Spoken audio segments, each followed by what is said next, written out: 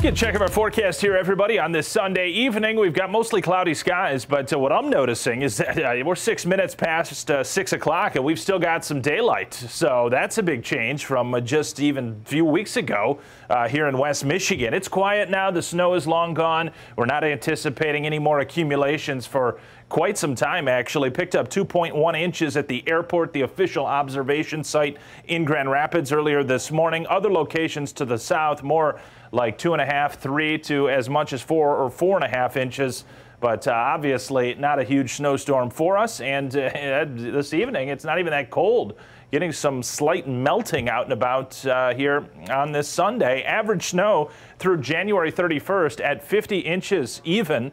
Our actual snowfall in Grand Rapids for the season now up to 15.2 inches. Last year through January 31st, we had gotten 32.5 inches or so. So we're well behind that pace as well. The record through the date, near 100 inches from early in the 1950s.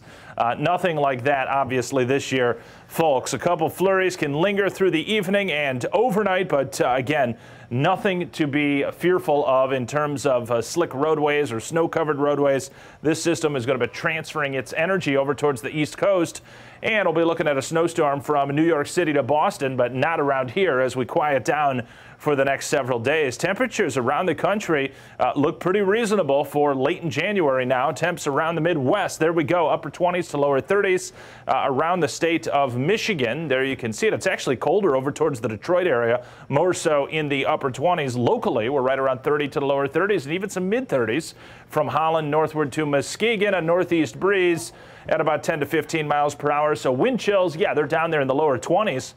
But again, keep in mind the season. It's January 31st, and we just dodged another snowstorm around here. They picked up 9 inches in Chicago. We only got 2 inches in Grand Rapids. Here we go, 29, slipping back to 27 by late evening. Folks, eventually it'll be the lower 20s, low to mid-20s by daybreak on Monday.